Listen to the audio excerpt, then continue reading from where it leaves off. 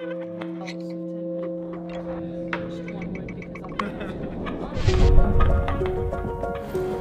I'm Naira and I'm a psychologist. And I'm Layla and I'm a design engineer. And together we designed this new program to train the next generation of human-centered designers. So those from STEM backgrounds can benefit in understanding what motivates humans, what makes them sometimes do things that are bad for themselves, why they might misuse technologies.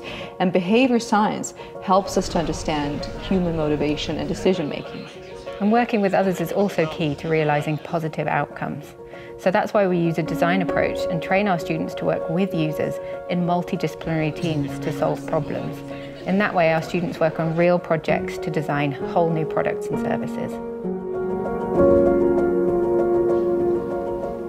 So when we combine a design approach with behavior science, we provide a degree that gives unique tools for innovation, for the good and well-being of human beings. Yeah, so if that sounds interesting and you want to join us, check out the links below for more information.